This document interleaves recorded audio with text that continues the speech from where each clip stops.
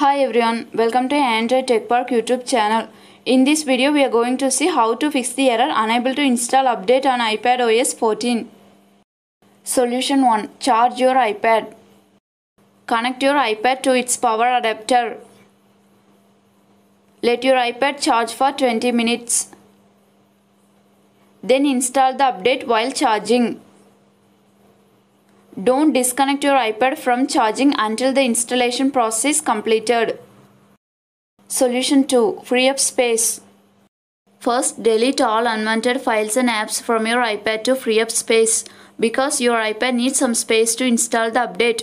If your iPad doesn't have enough space to install the update, you will get this error. Then restart your iPad. Now you can install the update without getting any error. Solution 3. Reset network settings. Open Settings app on your iPad. Scroll down to General and tap it. Scroll down to Reset and tap it. Tap Reset Network Settings. Select Reset Network Settings in the pop-up box to confirm. Wait until the process is finished. Now connect your iPad to Wi-Fi and then install the update. Solution 4. Delete and re-download the update. Launch Settings app on your iPad. Scroll down to General and tap it. Tap iPad Storage. Scroll down to iPadOS 14 and then tap it. Tap Delete Update. Now restart your iPad. Then download and install the update via Settings. Solution 5. Reset all settings. Launch Settings app on your iPad. Scroll down to General and tap it.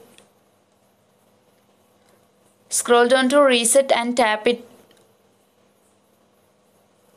Tap Reset all settings. Select Reset all settings in the pop-up box. Again select Reset all settings in the pop-up box to confirm. Wait until your iPad restarts. Then connect your iPad to Wi-Fi and install the update. Solution 6. Update your iPad using computer. First, connect your computer to Wi-Fi or Ethernet.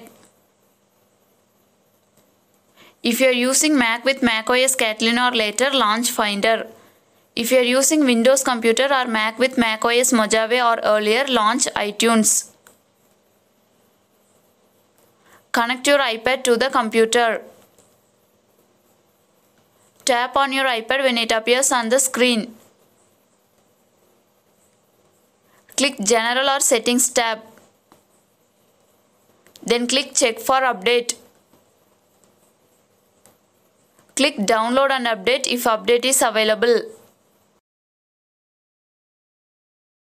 Enter your iPad passcode if asked. Then follow the on-screen instructions to update your iPad. If you know any other solutions to fix this issue, let me know through your comments.